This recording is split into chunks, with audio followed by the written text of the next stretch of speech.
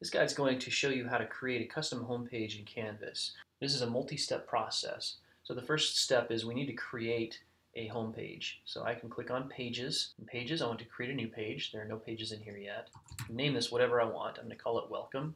Not really important at this point to fill this page out with a bunch of information. I just need to have it there in existence, essentially. So I'm going to click on Save to save what I have here. And now I can see that I have this welcome page, and this is the only text that I've added to the page. I need to publish it. That's the second step. So first you create the page. Second step, you have to publish the page. I'm going to click on the Publish button here at the top.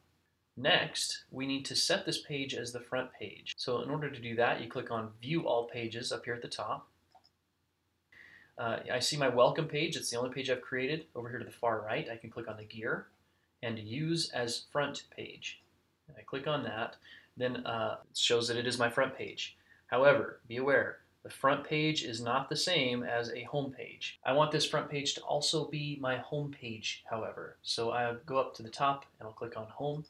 Over to the far right, there's a button that says Choose Home Page. I'm going to click on that. On the menu that appears, now I should have the option to do a Pages front page.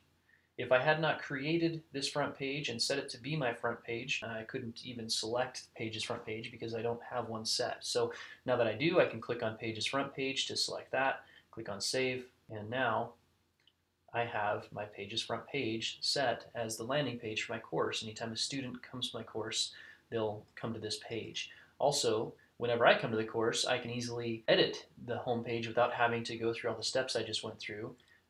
I can just click on Edit up here at the top when I'm looking at the home page. And that will bring me back to the same edit screen for this welcome page that I created.